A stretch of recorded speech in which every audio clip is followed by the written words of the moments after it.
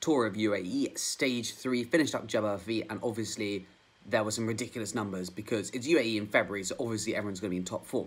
So we need to go through these numbers because they are getting absolutely out of order.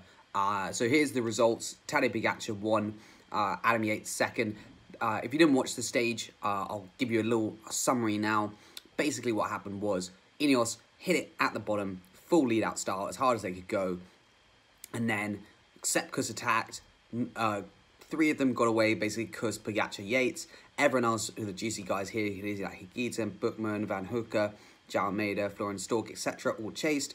And then Kuss got spat, and Adam Yates basically attacked Pogacar about 1 billion times, couldn't get him away, and then Pogacar binned him in the sprint.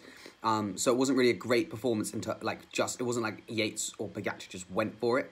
It was very stop and surgy, which is why the time is even more ridiculous. So obviously, we'll go over to Twitter. If you don't follow me on Twitter, I'll try and leave the link behind. I don't really say too much, but, you know, my musings could be interesting. Obviously, you know, he's controversial, this boy. He chats a lot, and a lot of it is very useful. But he does come up with climbing times here. I think it's actually from Amati. I don't know how to pronounce his name. But anyway, he's a cycling legend as well. Follow him. But you can see the times here. Like, back in the day, 27:20, 29:15. Like, pretty... I don't know, not crazy, like, obviously very fast times, but not, like, ridiculous. But this year, like, 26:16 is the fastest time they ever have been. And, like, they messed around a lot. From, like, 5 kilometers onwards, Yates was attacking, and then, like, you know, it wasn't like it was let out and then just really strong pace the whole way. It was very surgy, and still still got the fastest time ever. So, obviously, we'll go over to the Strava segment. This is today's, but if we look at all times, the fastest time was actually Valverde in training.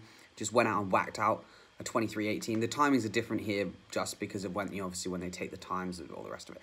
It doesn't really matter. I think this segment ends maybe a little bit before the actual timings. But anyway, it's irrelevant. The numbers still apply.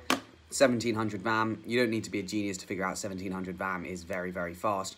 Basically, just go to your local climb and try and whack 1700 VAM on it. And I reckon even, it doesn't really matter how short it is, unless it's like 20%, you're going to really struggle. 1700 VAM is very fast going uphill. And obviously, they did this on, you know, a not crazy steep hill. So Tadej Pogacar doesn't upload power anymore, so I don't think there's really too much point looking into that.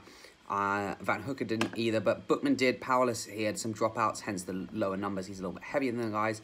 And Sepp Kuss has some higher numbers than expected. We'll go into that. And Nick Schultz is quite far down. So we'll find the big favourites. So I think we'll go through Sepp Kuss first. I think take these numbers with a pinch of salt. His numbers seem to be a bit high, in my opinion. But if we just look at basically the bottom of the climb, when Ineos were launching it, and this is like 6.4 in the wheel, 21k an hour and 8% is very, very quick again. And then you can see the surges start to happen here. So this is basically before he gets dropped. So if we just sort of zoom in from the hard part, you can see it's 14 minutes at 6.7 watts per kilo. I'd say it's probably more like 6.5 based on his numbers, but still ridiculous numbers. Because, you know, that was the lead-out train, and then people attacked off it. And to be fair, Sepp Kuss did attack off it. And I think he probably got team orders, like, you either need to win the stage or you work for Chris Harper. Because after that, he then got dropped and then sort of just rode, like, steady, like, 360 and was getting binned. There was also some stats coming out about João Almeida doing 6.8 watts per kilo for, like, 3 minutes and couldn't get back on Yates' wheel. And that shows you the accelerations they were doing. If we now look at Emmanuel Bookman, and it's actually... here it says he's only done 6 watts per kilo. It doesn't seem like it's a super high performance. He says he's 62 kilos. He could be less, or his power meter is not correct, because it's definitely not 6. I can tell you that for sure. It's not 6 watts per kilo to do that, because the numbers don't add up here. Obviously he was sitting on quite a lot, so maybe you might say that, but the beginning bit, it says he did 6.1 in the wheel, but you can do the maths, and I don't think that's right. So I think it's probably somewhere in between, maybe 6.3, 6.4. People estimate Yates did 6.6, which probably does sound a little bit too high, maybe 6.5. But the spikes were ridiculous. That's the thing that's crazy. If we go to Nilsson Powerless, obviously he's a slightly bigger lad. But you can see there's a huge dropout here, which is never good.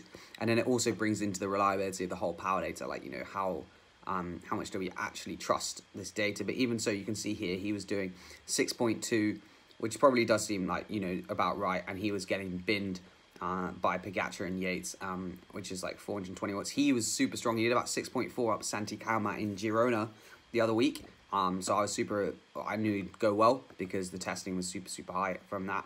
And then obviously the sprint towards the end was, again, 6.2 watts per kilo, 25k an hour, upper 7%. It's pretty crazy. So yeah, that's more or less what Jabel Hafeet was like. Fastest time ever, pretty crazy. And like, me and Lanton were talking, and just like the numbers you have to do to win. Like back in the day, like Rui Costa, you might say, okay, his time's 40 seconds off, but like that was, you know, it was like different days and stuff. But like, come on, it's just a different level. Like the people who win, the times that happen, like it's just bonkers how like high the level is in February. Like it's just crazy. It's the same with Tour de Provence that I also did power analysis. It's just like, what is going on? And obviously Chris Froome had a really good performance today, finishing only 5 minutes back. So that's actually not as horrendous as I thought it was going to be.